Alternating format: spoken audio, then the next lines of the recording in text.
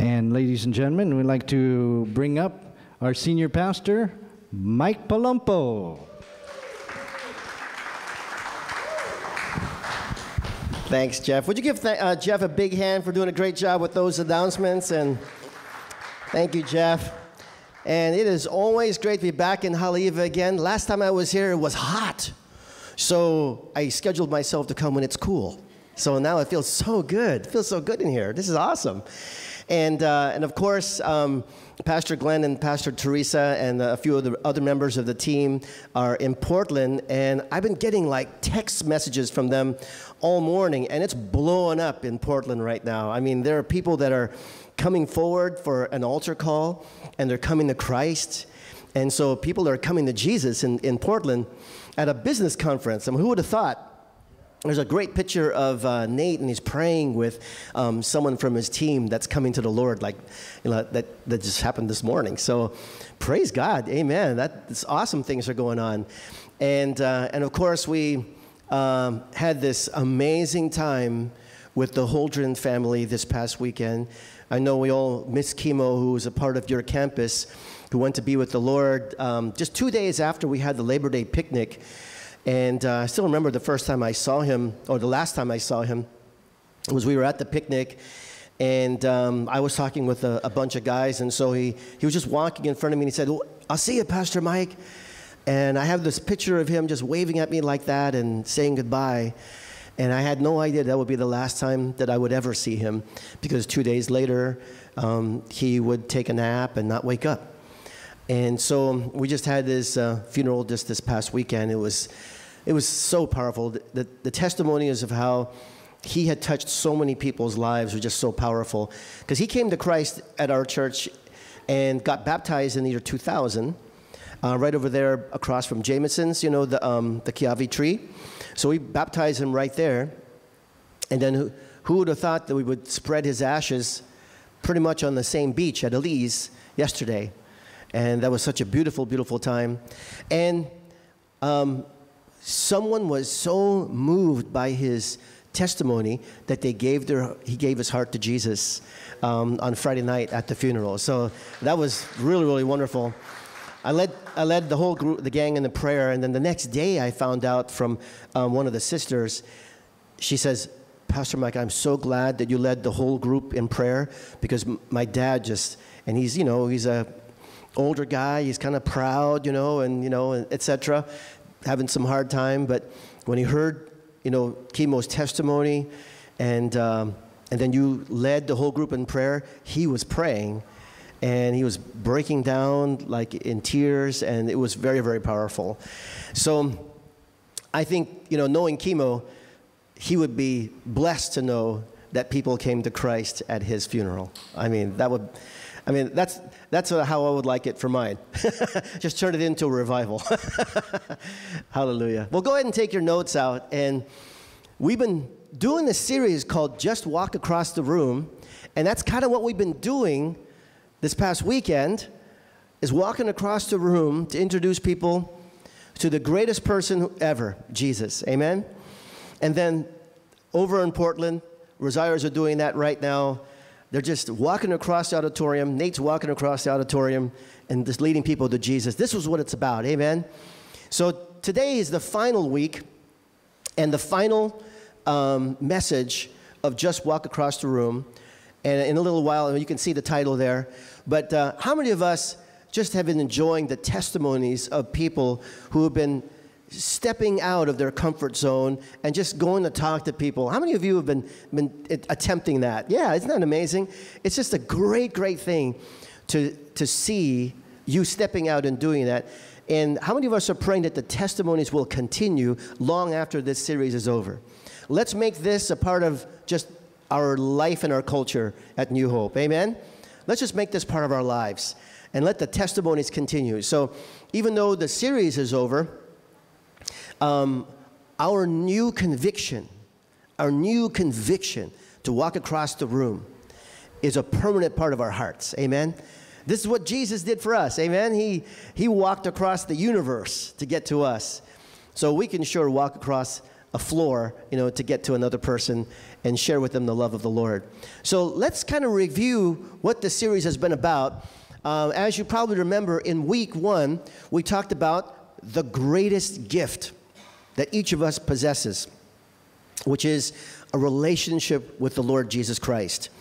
And so we are convinced, in that message we talked about, would you not agree that if a person gets to know Christ, their life would be better? Amen? Their life would be better with Jesus than without Jesus. And so we're willing, knowing that, now they don't know that, but we know that, so we're willing to step out of our comfort zone and walk into what zone? It is the Jesus zone, Bob, yeah, but we were calling it the zone of the unknown. Remember that? The zone of the unknown, because we don't know what's going to happen next. Are they going to listen to us? Will they be open to us? Will they reject us? Don't know. It's the zone of the unknown. But we're willing to take that chance. We're willing to take that chance. And the most powerful thing about this is that it's the Holy Spirit that is leading us. So the Lord is going to lead you in this. When He prompts you to go walk across the room and go talk to that person, He's also going to lead you in this conversation. And as we were saying, you don't have to be the person that actually leads them to the Lord in that moment. Maybe you're the person that takes them from -50 to -40. Now, we pray that maybe you'll be the person that takes them from -10 to, 0 to +1 and into the kingdom of God. But maybe the Lord says, no, I just want you to get them a little bit closer. Just bring them from -50 to -40. We're good with that. So it's okay if they don't receive the Lord in that moment, but you made the difference that the Lord wanted you to make in that moment. That's key. Amen? So that's what we're talking about, is that the Holy Spirit is going to lead. We'll come back to that in just a second. So that's week 1, the greatest gift. In week 2, we talked about 3D living.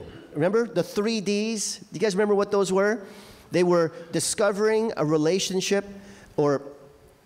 developing a relationship like on purpose. So getting to know people intentionally. So developing relationships, the first D is develop. The second D is discover their stories. And as you discover their story, you can share your story, and then you tell them about his story. So discovering stories, talking story. And the last is discerning what the Holy Spirit wants to do next. So that's living in 3D. Those are the 3Ds. And then remember last week we're talking about the power of story and just the unique way in which the Lord worked in your life and how powerful that is as you share with another person. And so sometimes that's what it'll take, is for them to hear about how the Lord worked in your life. So today, the message is called Grander Vision Living. And it's our prayer that we're going to leave convinced of what is the most important thing in life that we can do. So, how many of us growing up in Hawaii, we're surrounded by the Pacific Ocean, so you like to fish. Anybody like to fish in here? Yeah? Any fishermen out there? All right, yeah. For me, I'm kind of like a small game kind of a guy, just tilapia, Moanaloa Stream, or wailua. Just small fish. And so I'm not much of a fisherman at all. Now, Pastor Earl, he's the diver, he's the fisherman. This reminds me of a story of a Portuguese man named Mano. Have you heard of this? So Mano, he decides that he wants to go ice fishing. So he goes and he digs a hole in the ice, and he's about to let down his fishing line, but he hears this voice that says, "There is no fish down there." So he kind of, picks up all his gear and he moves a few feet, digs another hole, and he's about to go fishing down that hole, but then he hears another voice say, "There is no fish down there." All right, so he goes to another spot, digs another hole, and he hears that voice again. "There is no fish down there." Now at this point, Mano says, "God, is that you?" He says, "No, Lolo. This is the rink manager. You're in Ice Palace."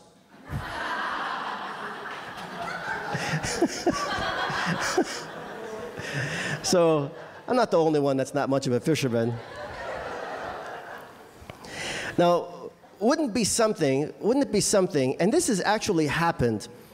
The Lord in the Bible tells stories of how he suspends the laws of nature, it seems, and helps people do some pretty amazing things. And one of them is fishing.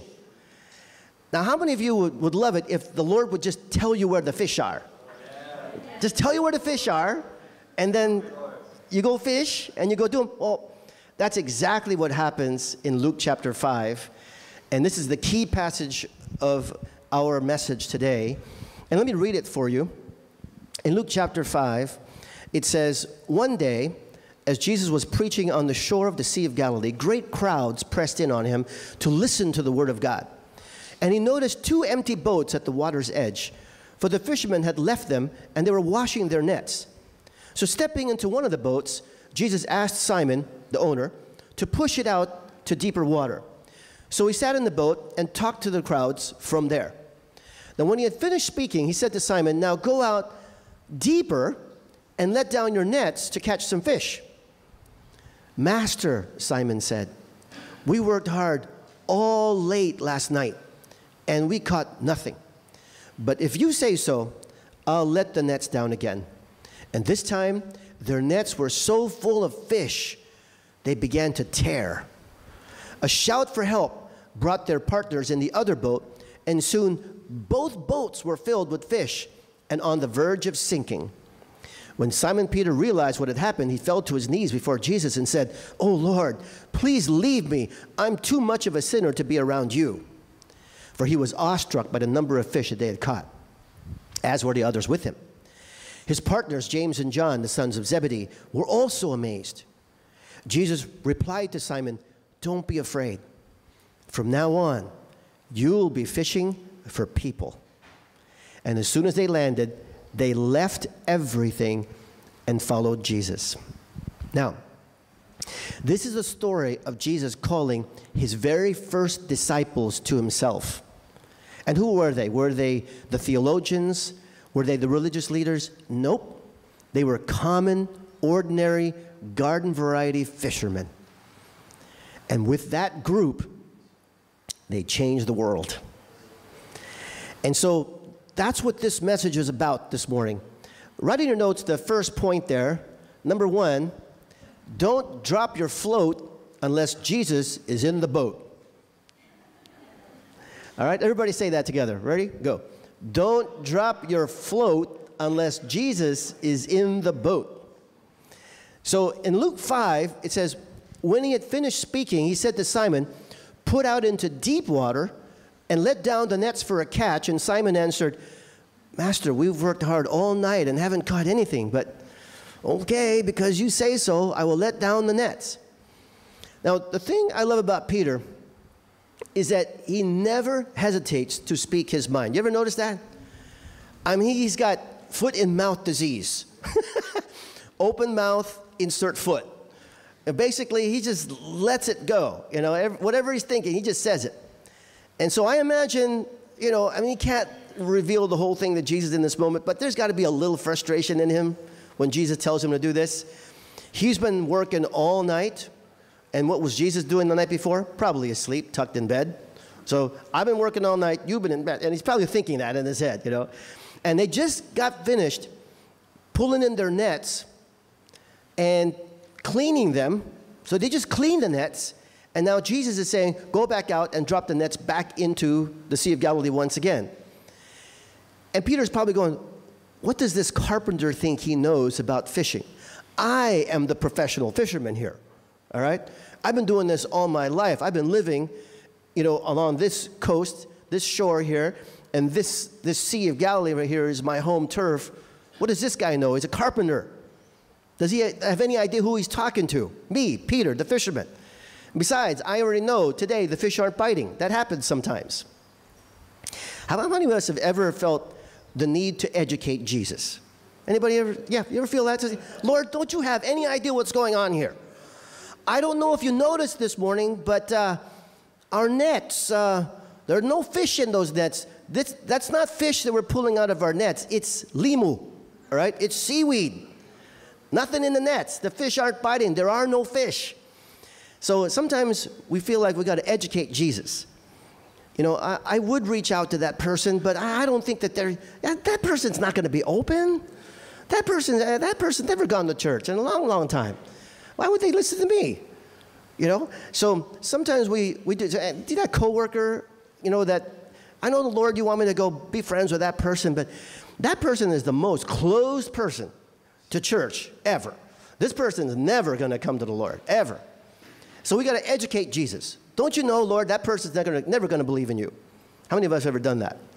So here's the thing. Here's the thing about that. I love Peter's heart, though. He goes, I don't think this is going to work. I have my doubts, but because you say so, I will. And I think that's the key. Because whenever we say something like, Lord, don't you know what that person is like or who that person is? They're never going to come to church. They're never going to come to Jesus. What we're doing is we are making the decision for them. You're making the decision for them not to come to the Lord. You made that decision, not them, you. You see? So it's important not to make the decision for another person. Let them make their own decision. Amen? How many of us are glad that somebody let us make our own decision about Jesus? Yeah. Right? So someone let you decide. They talked to you. They invited you to put your faith in Jesus. And you said, yes. I'll put my faith in the Lord and I'll come to church. All right. So maybe as we've been talking about walking across the room, you've had doubts. Maybe you think you know your friends. And the fish just aren't biting. But the key is to let Jesus in the boat, and he'll make all the difference. Let Jesus in the boat. So that's when we say the Holy Spirit will lead us in talking to other people about our faith. Now, in Luke chapter 5, it says, when they had done so, they caught such a large number of fish that their nets began to break. So they signaled their partners in the other boat to come and help them. And they came and filled both boats so full that they began to sink. So there was so much fish that was caught that two boatloads began to sink. They never saw a catch like that before. I mean, it was a miracle catch. And so this carpenter, who apparently knew nothing about fishing, showed them a little thing or two about catching fish. And the key was that the Lord was in the boat. Yeah, I want to show you some pictures. And this was, for me, like I said, I'm usually like a tilapia guy, you know. I mean, that's kind of the best I've done. But a friend of mine one day invited me to go fishing. So there was me, I think this is around 2007 or so, it was years and years and years ago. And this was my best day fishing ever. My best day ever. So that's aku, right? Does anyone know your fish? Okay, that's aku. Okay, thank you. I'm just catching. We caught 16 of these. 16. And I was like having the time of my life. But then that's not all we caught that day. So the next thing is, a little bit later on, we landed this. So I'm in a friend's boat, okay? And we landed this mahi-mahi. Oh my gosh, was ono. And I thought, well, that's the biggest thing I ever caught. And then we just kept on going. And later on that day, yes, sir, a marlin. We caught that. Now, you're thinking, did you reel that in, Pastor Mike? No, we pressed the button, and there was an automatic reel. There's a motor on that. Look, there's a motor on that reel right there. You press the button, and it just kind of reels it in for you. I mean, it could not have been easier. I thought, first marlin I ever caught. It was so easy. That's not all. Check out the last thing that we caught that day. That's a 167-pound ahi, yellowfin tuna. On the way home at about 3 o'clock in the afternoon, we caught this. And that right there, that's gas money right there. That paid for our whole day, that thing right there. Now, I have to tell you, like I said, I'm a tilapia guy, right? So I don't catch fish like this. But I happen to be in somebody's boat. Alex Pacheco. That's not Alex, that's another guy named Al, but two guys named Al. And so there was Alex, he's the one taking the picture actually. And he knew exactly where to go. He had this like route planned out. So this is the big island, right? And he was taking this out, and he knew exactly what kind of lures. And I said, wow, this is a really interesting kind of lure you got here, Alex. He goes, yeah, I made them myself. It's a top secret. I go, whoa, okay, so no pictures or anything. He's used a special kind of lure. And then, sure enough, we went out. He knew exactly, where the buoy was, where all the aku were going to be. And then he kind of went out. And then we landed the mahi. Then we landed the marlin. Then we landed this on the way in. He just knew exactly where to go. He knew exactly what to do. And so the reason I had the best day ever fishing is because I had Alex Pacheco in the boat. Now, how many of us know when you have Jesus in your boat, you're going to have some good days. You're going to have some good days. Amen? Like for me, I was a youth guy before, a youth pastor. I had never pastored a church before. Never. But the Lord said, I want you to go just hang out with Wayne Cordero. I said, Wayne Cordero? I mean, who's Wayne Cordero? I don't even know this guy, This is back in mid-90s. And I had no idea what was going to happen next, but Jesus was going to be in our boat. And that church went to like 3,000 people in 1 year. And then we planted from that church in 99. Now there's like 3 campuses in 3 different cities. And we're just ordinary guys. We're like fishermen, right? Just regular people. But Jesus in the boat makes all the difference in the world. Amen? That's what we're talking about. So, do not drop your float unless you get Jesus in the boat. So just do what he says. Just do what he says and you'll be good. Number 2, I love this. Don't simply net dollars, net destinies. How many of us know, let me just say straight up what this is about. When you help someone come to the Lord, you will change their entire future. Their whole future is going to go in a different direction. You will have altered their destiny. Now, Peter's probably thinking, wow, become a fisher of men, a fisher of people. But see, fishing, this is all I know. And he's like so stunned about what just took place. He goes before Jesus and he actually tells him to leave. Remember that? He says, Lord, go away from me. I'm not qualified to be in the same boat with you.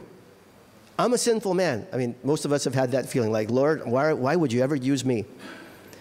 But the Lord says this, and I love this. For anyone who's ever felt like, God, you can use these other guys, these pastors or whatever. I don't think you'll ever be able to use me. I want you to hear the Lord say this to you. Don't be afraid. Don't be afraid. I'm there with you. I will never leave you. I will never leave your side as you go talk to people. All right? And he says, from now on, you're not just going to be doing this fishing business for dollars. You're going to be catching people. So they pulled their boats up on shore, and what do? Left everything, dropped their nets, got rid of their boats, and they followed Jesus. So after this miraculous catch, Jesus pitches his vision to these common, ordinary local fishermen to become his very first disciples. And he says, men, tilapia is great, but you want to catch the big ones? I'm talking about fishing for people, human-sized ones. And so Jesus was elevating their vision in that moment. He was saying, instead of like just going for the manini stuff, right? Let's go for the best of all. Let's make a difference in somebody's life. Now, here's what I want you to notice. What's really cool is, in this passage, Jesus never condemns their passion and their call for fishing, right? He doesn't say, you fishermen, blah, blah, blah.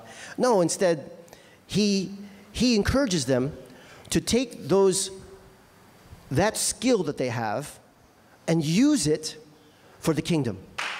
So these guys were fishermen, and Jesus knew that. But Jesus didn't tell them to give up fishing. He just showed them that they were fishing for the wrong thing. So, church, how many of us know that God wants us to use our skills and our abilities and our passions in a mighty way to reach other people? That doesn't mean that you have to give up your skills or your passions or abilities. Instead, write in your notes, Jesus doesn't condemn your gifts, he redeems them so that you will use them for his kingdom. Thank you, brother. I appreciate that. That's awesome. So he's saying to these guys, don't stop fishing. You've been fishing your whole life. You're good at it. It's what I created you to do. But now I want you to use that knowledge and that experience and all the things that you've learned and use it not for dollars, but for destinies. He wants us to win others. You know, it's said that Mark Twain, you know, the writer, Huckleberry Finn, you know those stories, he liked to go fishing to just relax. And, but the thing about it was he just wanted to just chill, you know, when he was by the river. So, in fact, he was so intent on relaxing, he didn't even want to catch any fish. He just wanted to drop his line in there. In fact, catching a fish would be kind of like a bother to him. He said, okay, now I got this fish on my line. Oh, now I got to deal with this fish.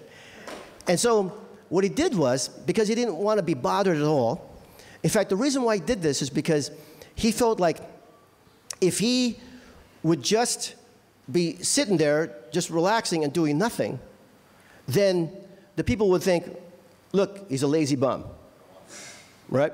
So he kind of pretended like he was fishing, so no one would bother him.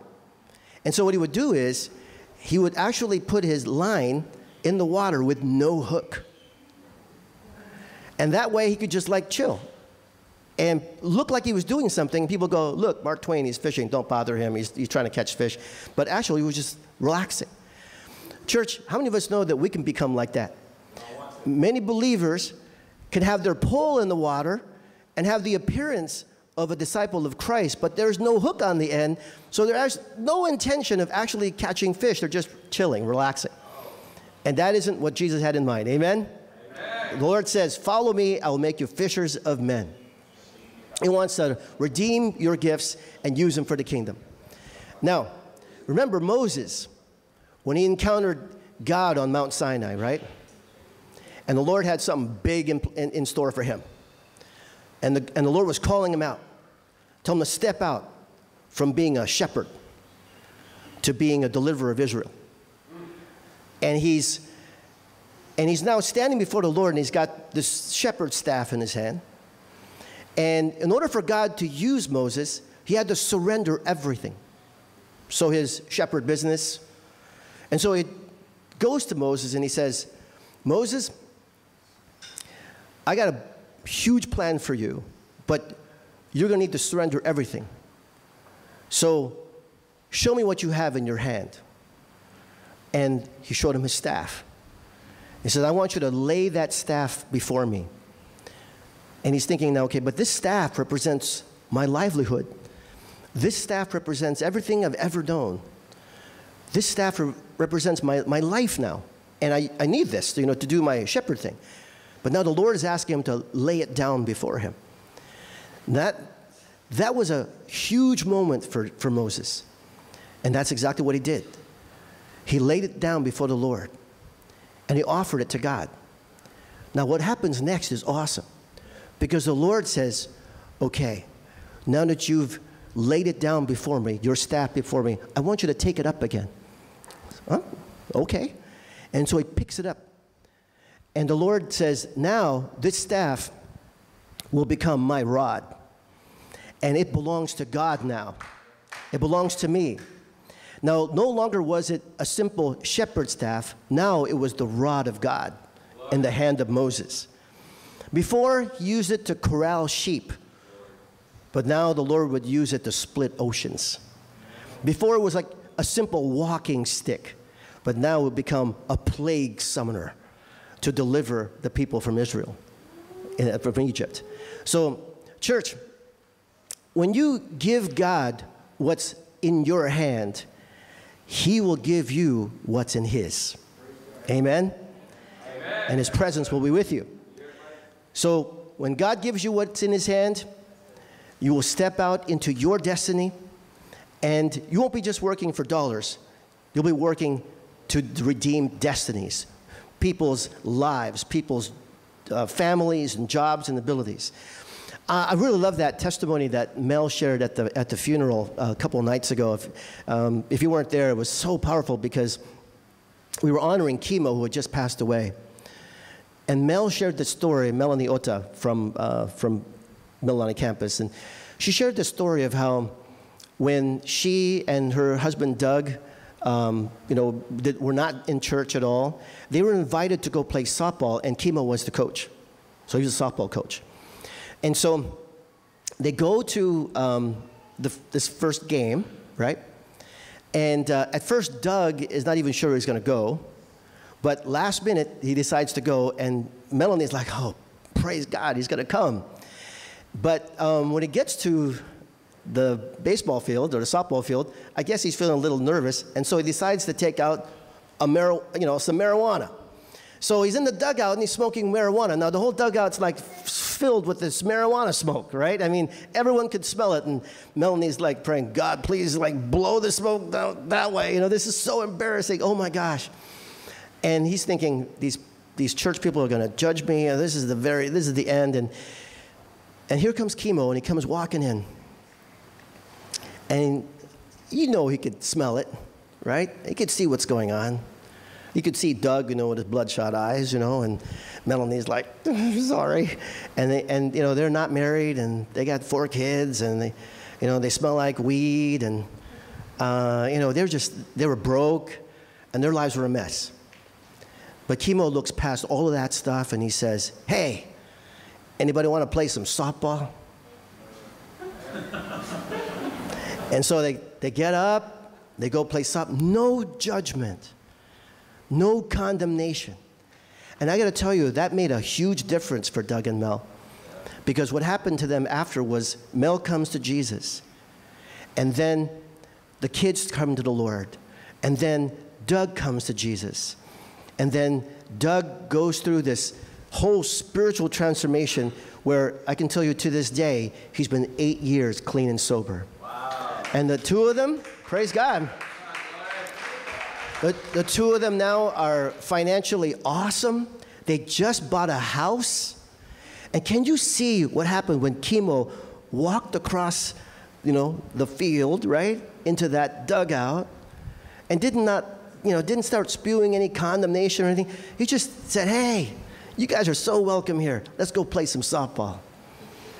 And that little thing right there totally changed their destiny. And this is what we're talking about. This is what's happening for real in this church. It's so awesome. So finally, number 3, write in your notes, don't settle for manini catch. Okay? Don't settle for manini. Catch the real deal. So manini is, the small fish. That's the kind you throw back, right? So don't settle for the throwaway fish. Let's go for the real deal. In our story this morning, we read about the beginning of Jesus' ministry and how he chose the first disciples ever in Luke chapter 5. Well, here's something really interesting. In John chapter 21, if you fast forward, this is at the end of Jesus' earthly ministry, and he has died on the cross. He's been resurrected, right? And what's happened is the guys are like a mess, okay, because they just saw, him get crucified. And so they don't know what to do now. And so you know what they do? They decide to do? Go back to fishing. This is what it says. It says, it happened this way. Simon Peter, Thomas, also known as Didymus, Nathanael from Cana in Galilee, the sons of Zebedee, and the 2 other disciples were together. So Jesus is gone. They don't know what's going to happen with their lives now. They think the dream has ended. And Peter says this, I'm going to go out and do some fishing. He's going back to fishing. And they said, we'll go with you. So they went out, and they got in the boat. And that night, they caught nothing. Can you see what's about to happen here? And early in the morning, Jesus, he stands on the shore, but the disciples did not realize that was Jesus. And he calls out to them and he says, "Friends, have you caught any fish?" And they answered, "No." He said, "Well, throw your net on the other side of the boat, the right side of the boat, and you'll find some." And when they did, they were unable to haul in the huge catch of fish. And then John realizes, hey, I think that's Jesus on the shore. That's got to be this whole thing is looking very, very familiar. They're having like a deja vu moment right now. It's like, okay, I think I know what's going on here. And John looks on the shore and says, that's got to be Jesus. And Peter, rips off his shirt and he dives in. He starts swimming for the Lord and says, "It is the Lord. It is the Lord." And so they go, and then when they get there, they have this huge catch of fish once again, and they gather around Jesus, who's cooking something by the fire, cooking some fish already and some bread, and they go, "Well, I can't believe it's you. It's you. You're back." He says, "Yep, I'm back." Now, the guys had lost hope in that moment because they saw Jesus get crucified. They thought the dream is over. But Jesus reminds them once again. Now, he doesn't notice that when he sees them, he does not condemn them or rebuke them or say, "Wow, thanks a lot for denying me back there 3 times, or, well, Judas, thank you." Well, Judas is not there, but thank you all for abandoning me when I needed you the most. None of that, right? None of that happened. Instead, he takes Peter to the side, and he knows what Peter did, denied him 3 times, right? So he's going to give him a chance right now to redeem himself. And he says, "Peter, do you love me?" And Peter says to the Lord, "Yes, Lord, I do." "Well, go feed my sheep." And then he asks him a second time, "Peter, do you love me?" "Yeah, I do, Lord. Go tend to my lambs." Then he says again, for the last time, because he denied him 3 times, right? So the 3rd time he says, "Peter, do you love me?" And Peter says, "Lord, I know that you know everything, and you know I love you." "Yep, I know you do. Now go feed my sheep." Now, when this took place, what happened was Peter was redeemed, and all the apostles were redeemed. They had lost hope. They had kind of lost the vision, but Jesus now came back and restored that vision for them once again. And he helped them to see that the most important thing they could do in their life was not to go back to their fishing, but now to go catch the real deal. Amen? To go back to the original mission, which was to go catch people. As we closed this morning, I want you to imagine that you've got like a marking pen, okay? And this marking pen is red. And with that marking pen, you can write on all the things that you see around you and that you own, and you can write the word temporary. Like on my MacBook right here, I just write the word temporary on here. On this podium, I just write the word temporary. Why? Because it's all going to go away one day. This stage, I just write temporary on this. Okay? My car outside, I just write temporary on that because that's going to go away one day. Everything that you have on your shirt, right? All your clothes, your house, you can just write temporary on everything. But there is one thing in this room. Now you take out a different color pen, right? Take out a, let's say it's green. A green pen. And with that pen, you can mark on the one thing in this room that is eternal. And that is the person to your right. You can write on their arm, eternal. On the person to your left, you can write on their forehead, eternal. You can just tattoo all the people in this room, because every person in this room is not temporary, is eternal. And it's the only thing in this room that will last forever, is the people. And that's what the Lord is telling us this morning, is don't go just for dollars, but go for destinies. Amen? And he's saying, don't go for the mini stuff. Go for what's eternal. And I'm going to be with you every step of the way, he says. I will not leave you or forsake you. My Spirit will be with you every step of the way. Let's all stand together for closing prayer. Now, next week, I want you to know that we're going to start a new series, okay? And it's called EQ. Now, what we're thinking is this. We've got like this new heart to reach out to people and to help people to come to Jesus. And so we'll be bringing our friends to church, you know, inviting them to church and so forth. And we have to ask this question, see, this honest question. What will they find when they come to church? A lot of people are thinking that when they come to church, they are going to find perfect people. Is there anybody in here perfect? Yeah, in your spirit, right, bro? In your spirit you are. I get you, yeah. But we still kind of make a mistake every now and then, like stuff that we say or stuff that we do. But in your spirit, you are righteous and you are perfect. But every now and then, what I've noticed is that even church people will make a mistake. And what's important there is that we go through this process of understanding how the Lord makes us holy.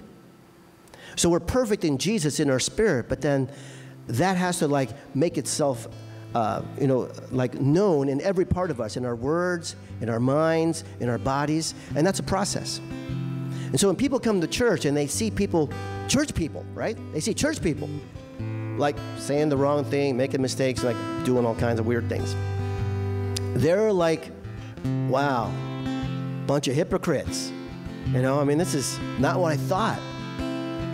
And so we're going to like just be real with everyone next week. This is a series called Emotional Quotient, or EQ. And we're going to say that both Christians and people who are not Christian yet have to go through this process of transformation where the Lord transforms us. So that when they come, they realize, well, they never said they were perfect. But we do know the Lord Jesus who can transform us from the inside out. Amen? We do know him, and that is for real. And he does change lives. And we are never going to be the same again. But it's a journey that we're going to go on. And so if they, you know, if they see believers not acting the way that they thought that they would believe, they will understand that we're all on this journey to be more like Jesus. Let's bow our heads and let's pray together. Lord, I want to say thank you for this morning, and I want to thank you, God, that in this series, you just imparted to us like a whole new heart, a new passion, God, for what is on your heart. And what is on your heart are all the people in our lives. I want you to think right now about the people in your life, the people who don't know the Lord yet. And yeah, sometimes they're a little hard to talk to. Maybe they don't want to talk to you. But we're praying for them right now.